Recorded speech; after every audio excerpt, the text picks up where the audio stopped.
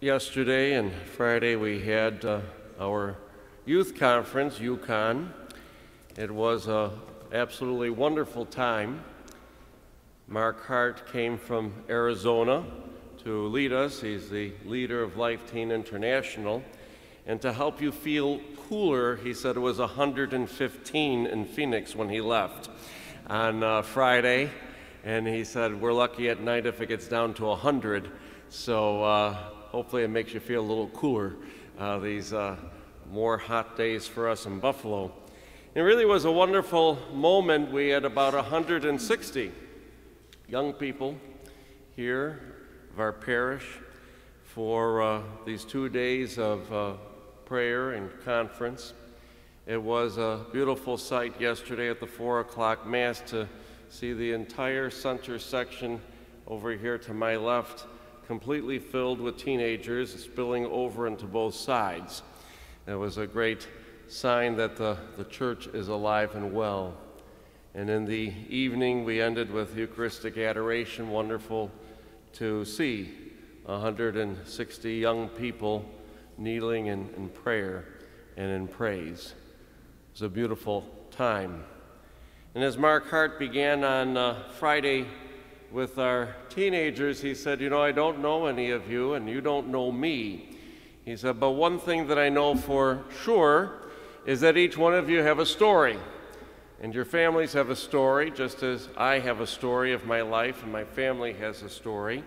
And that was an image that came up a couple times through the 2 days together, this idea of having a story and a family story, a personal story.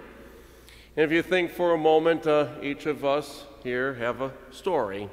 We've come from a family and has a story, and over the years you've learned a lot about my family and my story. Of course, my story very much involves coming from Black Rock and growing up in the home that belonged to my mom and her family. We owned that house for 109 years. I was the fourth generation to grow up in our home. And our whole block was the same way, really, and which meant as a kid, you know, you didn't get away with anything because the kids I grew up with were the children of the parents that my parents grew up with. You know, it was the way it was in the old neighborhood. And of course, my story includes living in the shadows of Assumption Church. Literally, we were not even a block away from the windows of the house. We could see the towers of the church. And if you couldn't see the towers of the church, you certainly could hear them, because every hour they rang, telling you what time it was. And of course, it's 6 o'clock in the evening to play the Angelus calling us to prayer. And I often think back of those days and to think of my personal family and Assumption Church, and to realize that my life has always really been a life lived within the life of the church. My personal family story very close to the church itself, and of course all of the families of our parish very close with us. It was a cohesive story, not two separate stories, a story of personal life and a story of faith life, but rather one very cohesive story, I suppose, bringing some meaning to the term, the family that prays together stays together. If you take that idea and think of your own story and take that idea of what I shared with you to the readings today, and what is that we really hear? We're hearing a good chunk of the story of our faith life. The very first reading from Wisdom is reminding us of the night of the Exodus and reminding us of the children of Israel and God's promise for them. And you go to the second reading from Hebrews, we're hearing a large piece of the story. We hear almost the Reader's Digest version of the entire story of Father Abraham, his wife Sarah, their son Isaac. We hear the story of their call, and they were sent off to a new land. And we hear in between events of the story, and we hear at the end of the reading the hallmark of that story, if you will, that moment that Abraham in his old age, over 100, called to sacrifice his only son Isaac on Mount Moriah. And of course, we know this full story very well. Abraham is ready to do so, and God stops him, knowing that in faith you will not withhold your only son. And sometimes we might think, well, why would Abraham sacrifice his son? And we forget to realize that Isaac was a willing participant. Abraham, over 100 years of age, Isaac, a young man. He could have taken his dad down if he wanted to, Could have said, Dad, have you lost your mind? You're ready to sacrifice me. He didn't do that. He was a willing participant. And of course, we need to remember that Mount Moriah is Mount Calvary. It's the same place. It's the same mountain upon which the Temple Mount is built. And so we see on Mount Moriah, Abraham willing to sacrifice his son Isaac, a willing participant to be sacrificed to fulfill God's will. On that same Mount Calvary, God the Father willing to sacrifice his son Jesus a willing participant, willing to be sacrificed. And that call to see that you and I share in Mount Moriah, we share in Mount Calvary every time we come to the altar, because Mount Calvary is present at this altar and every altar in the world as we celebrate that sacrifice of Jesus Christ. That's the story of our faith.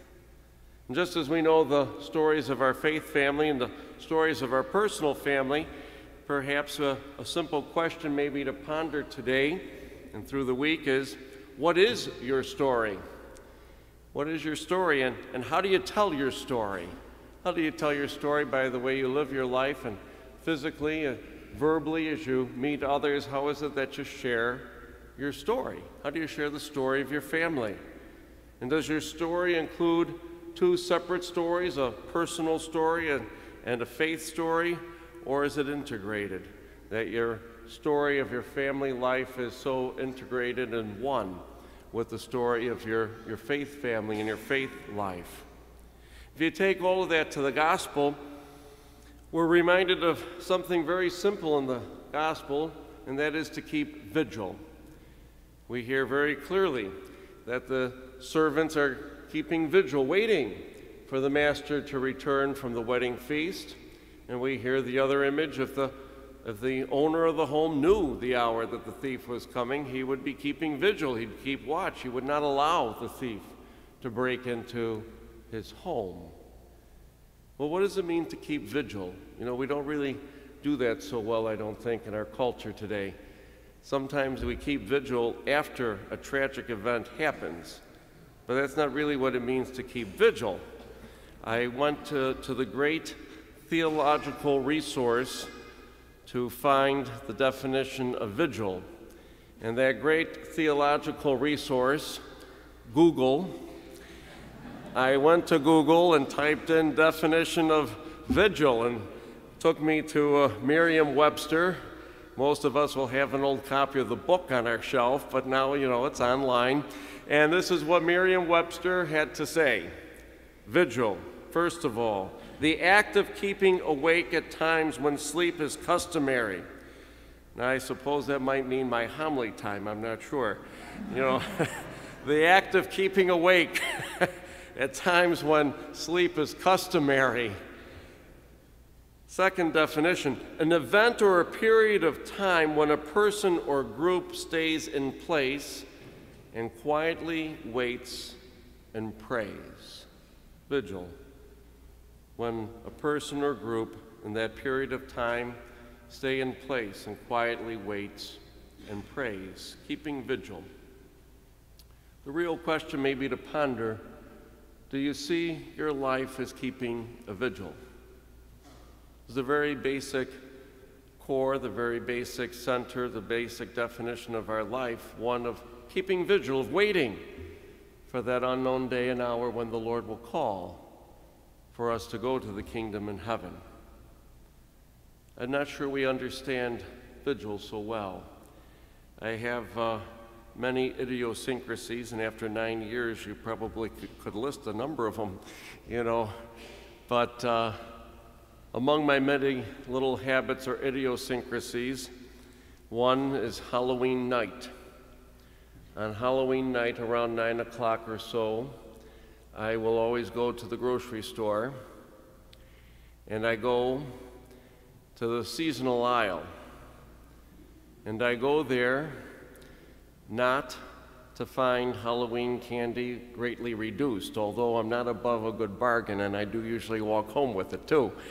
But I go to see what's there. And what do I always find in the seasonal aisle? Christmas trees. In the 3 hours that the kids were shaking us down for candy, that aisle got transformed and became, Christmas already.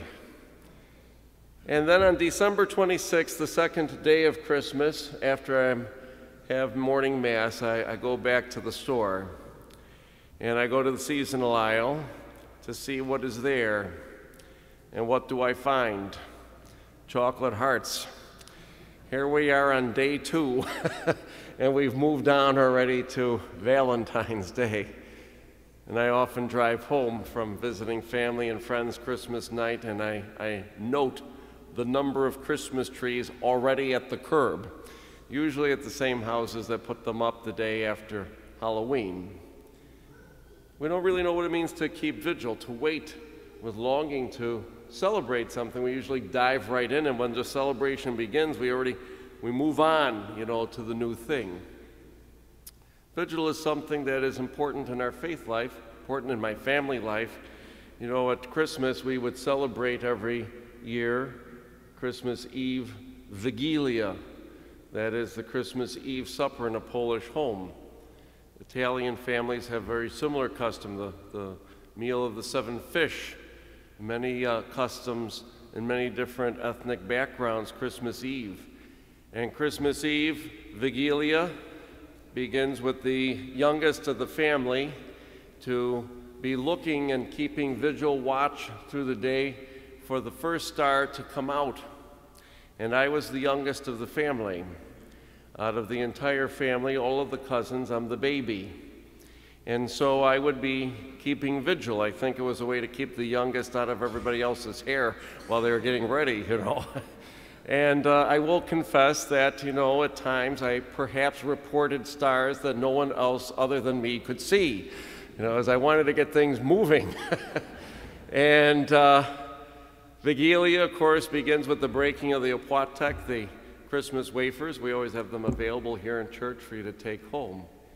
And it's a meatless meal. Why? Because we're in vigil.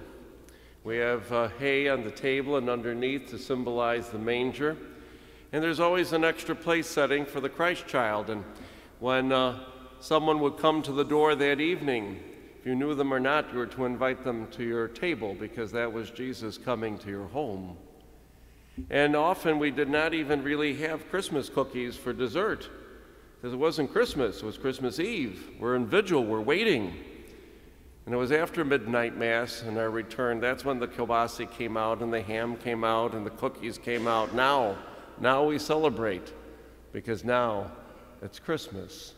This idea of keeping vigil is so very important, and to see our lives as that vigil, waiting for the unknown day and hour to see the Lord face to face. And as we wait collectively together to see our personal life, our family life, our faith life, of helping one another be prepared for that day and hour that the Lord will call. We pray to keep that solemn vigil.